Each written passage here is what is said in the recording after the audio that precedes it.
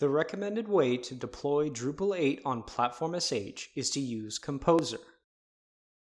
Composer is a PHP package manager that controls which versions of your dependencies are pulled into your project on every build.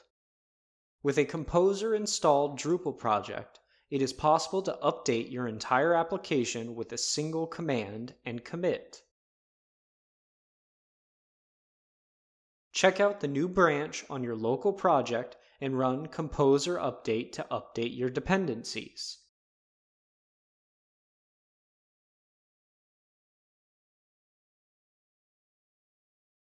Push to Platform.sh and then activate the environment to deploy the updated application.